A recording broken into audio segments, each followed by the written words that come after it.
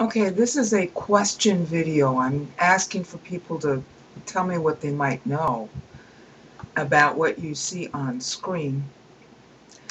Someone had asked me a question about it, and I can't find any proof to support a video, which you'll find in the video description, claiming that there is a first century Jewish custom of a groom proposing with a cup of wine.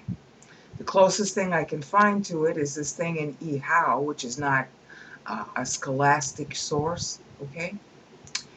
Supposedly written by Jenna Pope, who's an EHOW contributor, all right? She says that the Erusin was a wine ceremony. That's not in the Talmud. I searched. I looked all over the Talmud under Erusin for any kind of reference to a wine ceremony of proposal, and it's nowhere. Erusin just means betrothal in Hebrew. That's all it means. It's the betrothal. It's a contract of betrothal. It does not mean wine ceremony. Okay?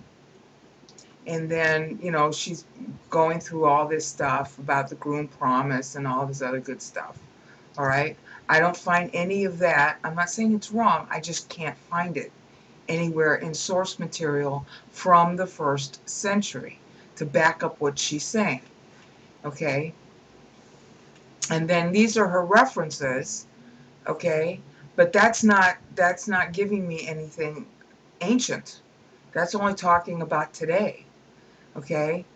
And I'm not finding anything in there that's good source, and of course nothing here. All right? So these sources here are not furnishing first century contemporary references, and there's nothing in the Talmud about it. So I don't know where she's getting the idea that it's a first century custom, okay, to do this, okay, for how the groom would make his proposal, especially since Erusin means betrothal, not wine ceremony.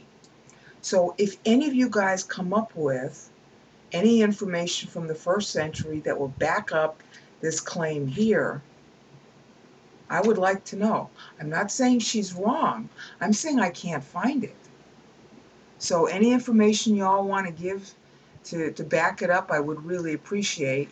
And if for some reason you can find in these sources she's listing as references, information in the 1st century, not current, 1st century, any source material in the 1st century, if you can find it, I would appreciate knowing, because that would be an important tool in hermeneutics. Thank you very much for your time.